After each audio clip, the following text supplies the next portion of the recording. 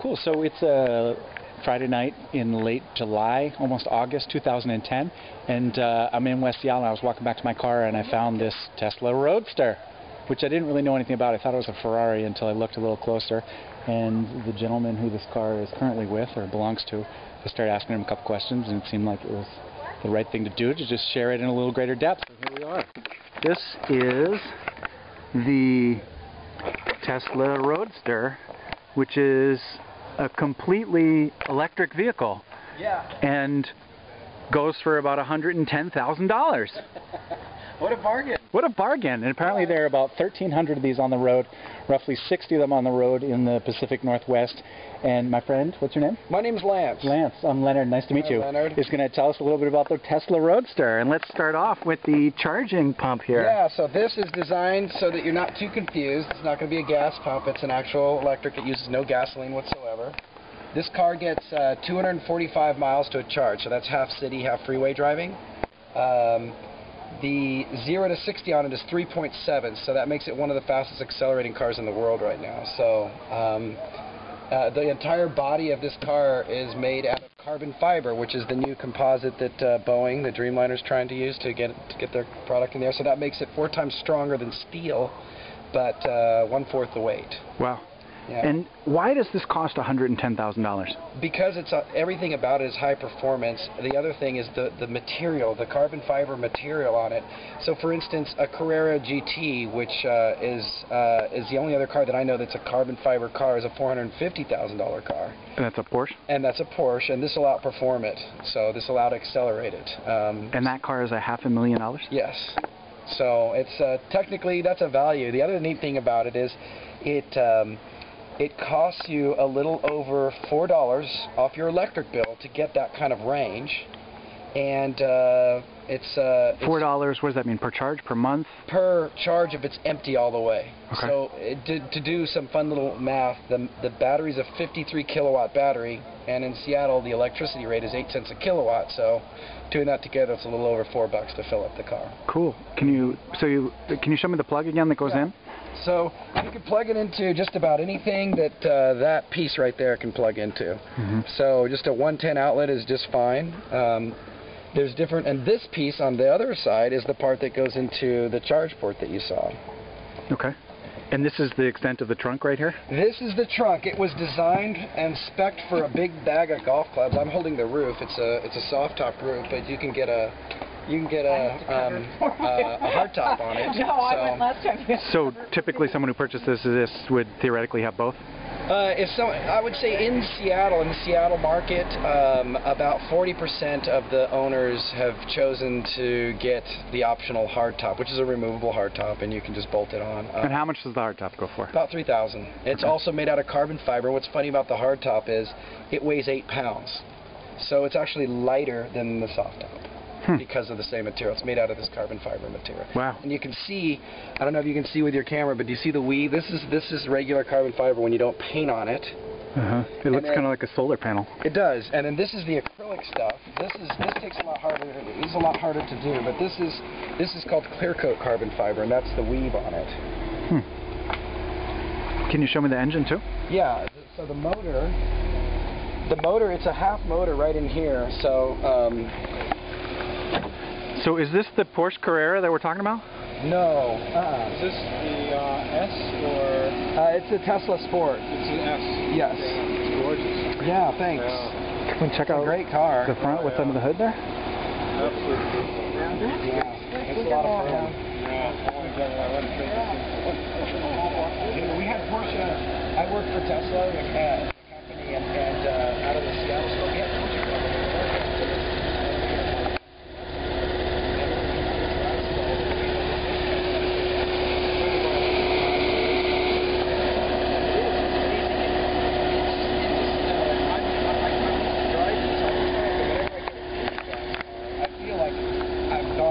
In time or something. Yeah. You get so used to how it's so responsive because it's just one gear. Yeah. So the torque is there anywhere. Everybody knows the 0 to 60 is like crazy fast, it's 3.7, Right. Yeah. but you can punch it at 30, at 40, at 50, and you're still going to get 80% of a G no matter where you punch it from. It's a lot of fun. That's the next one after I'm done with this. Yeah, too. Yeah, swing by. So, in contrast, what do you think of how much a Porsche like that goes for? That one, I don't know. I think I didn't see the back if that was a Boxster or not. 4S? I don't know. I think that could be about 70. Okay. But the one that this competes with is the Porsche's best, which is a twin turbo. Okay. And that's, you know, could go 100,000 plus. But this will outperform as far as acceleration-wise any Porsche that Porsche has to offer right now. Nice. And there's my 1992 okay, so 160,000 mile Honda Accord four-door in emerald green. And the birds help fix it up a little bit and everything. Definitely. This is a great utility car, so I applaud you for the utility of it. This is a car for just having some fun. From day one, though, here's the thing: Tesla, from day one, has wanted to make an affordable electric. But if you were to ask somebody 3 or 4 years ago, hey, will you drive an electric? The perception was, I'm not going to drive a golf cart on the freeway. It was like, everybody thought it's underpowered and this. So the first thing that we had to do is use this to break the perception, make people take electric seriously. That's a funny angle to take on it as opposed to the opposite of I mean, obviously the technology takes a lot to get. It takes also a lot of capital to mass produce a bunch of cars. So if you start at the high end and have people, now I think because of this car, the Roadster, people are taking electric cars a lot more seriously. We have a sedan that's coming out that's a $50,000 car. And then even after that, on the engineering drawing board, there's a subcompact. Where's this car manufactured? In Menlo Park, California. Okay. Yeah. May I step into the driver's seat? Go for it. Have a seat. Nice. You wouldn't know it, but the handle appears to be right here. And I'm going to step into this here Tesla Roadster for a sec. And it rides low, so put your right leg in first. And then, yeah, there you go. Slide it in, pull your left leg across. Nice. You are in a Roadster. Sweet. And it's kind of neat there. If you notice, one of the neat things is look at that left gauge. That left gauge is your miles per hour and RPM because there's only one gear on this car. The right gauge, it starts at 12 o'clock, that right gauge right there, and that shows you energy out of the battery when you accelerate. But when you let off the accelerator, it turns into an alternator, the motor, and it catches your forward motion to slow it down. So it charges back up the battery when you're doing that. It's called regenerative braking. Right, that's the main premise in electric vehicles, right? It is definitely one of them. You get a lot more range when you're recapturing instead of wasting that energy and heating up the brake pads, or wasting your brake pads in general, you're actually charging back up the battery. So the pads, even on these cars, go like 80 or 100,000 miles. If you're driving under 40 miles in regular driving, you could get away with not even touching your brakes once. It's such a powerful slowdown that pulling off the accelerator lights up the brake lights. Sweet. So you want to flip me the keys and I'll just take it for a spin? Take it out. That's a touchscreen also right there, and it's kind of neat because with that touchscreen it does a bunch of things. It shows you your battery levels. Here, keep the camera on there. And see the picture of a battery and how many miles you have left on that battery? So that right there, it does a number of functions, but that's the main function, so you know how much you have left to drive. The other function is it has quite a few, but one of my favorites is it has a valet mode, so no one can do a Ferris Bueller's Day Off. Can we go for a swing around the block together with you driving? Yeah. Awesome. Might as well do it this way because we're rolling. All right. There you go. Back in a moment. Quick spin. See what we can swing. All right.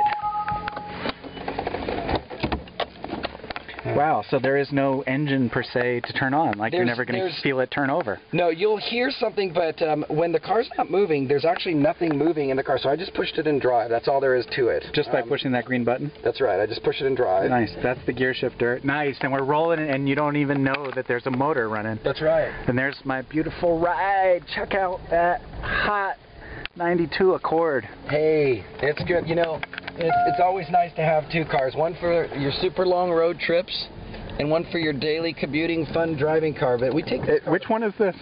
This is the one for your super long road trips. You know, But this is where it can't be well, No, I mean, are you going to plug it in where your destination? Yeah. So we can, if we go to, so for instance, we can go to Portland on a single charge from Seattle. That's nice. about a 180-mile run. You get to Portland and you go charge it up, plug it in or something, and you can come back the next day or whatever. We do this exact car has been to Portland a number of times, just on events that we do. And how do you restrain yourself if this is so capable of going so fast, so easily? I mean, why even make a car that goes double and a half the speed limit? I don't understand. Because if you're most sports car people, whether they admit it or not, people like sports cars because they're G-force junkies. And so it's all about acceleration, not the maximum speed? Right. There's not many places you can go to maximum. And look, watch, I'll show you what it's capable of. Ready? Okay, here we go. Hyperspace! Woo! Yeah! Woo! You can feel that, huh? Just a little bit. So that's why people. Nice. That's why people. Flip a Yui. Let's do it again. And what's neat is I can do it from anywhere. So here we're about 30 miles an hour. This is a neat thing. I can just push it anywhere without any gear shifting. Let's try it again.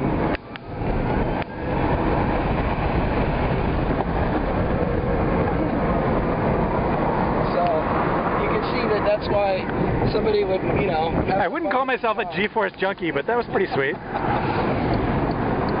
Nice.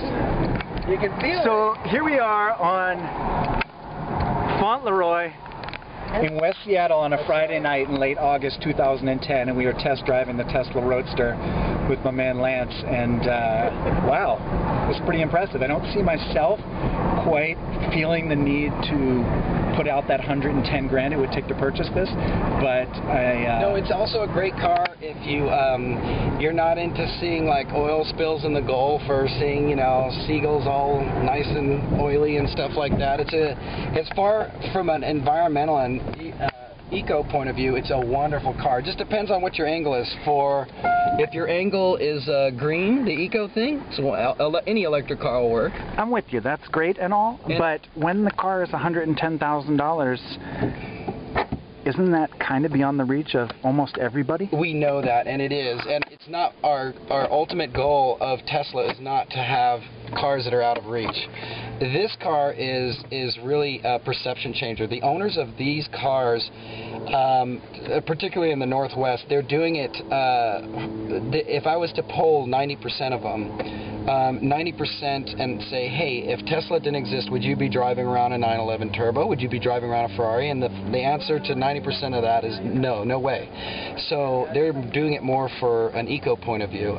They're doing it more to send a message versus in California or maybe in Florida, the motivation is much more, oh, I want to have a super fast sports car. Well, we've merged three things together that was really hard to do with electric. We've made a very high performance car. We've made an eco car, and it's a pretty car. It's a gorgeous car. And so all around, if you're a car person, we want somebody who is in that, currently for this car, somebody who's in the market for something like that and wants to try an alternative other than to old-fashioned gas-burning cars. This is a wonderful answer.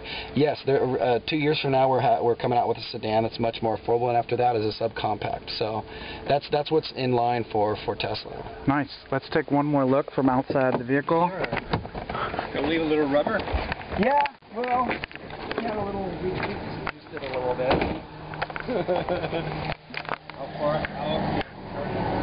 Nice. Lance, thank you so much, brother. I really appreciate you taking the time. Yeah, I'll remember this. Thank you. Awesome.